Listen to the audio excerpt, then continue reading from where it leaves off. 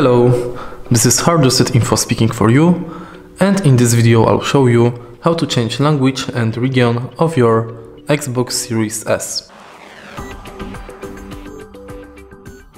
In the beginning, enter Settings from homepage of your Xbox, then enter System section and go to Language and Location.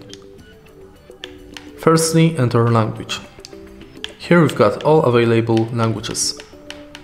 Let's select Polish, for example, and now we can change localization.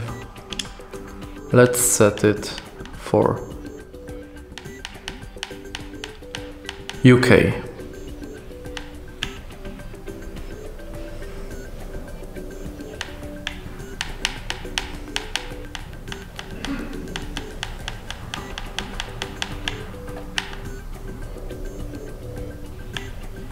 I can't find UK, so let's set Australia. And it's set. Now you'll have to reset your console.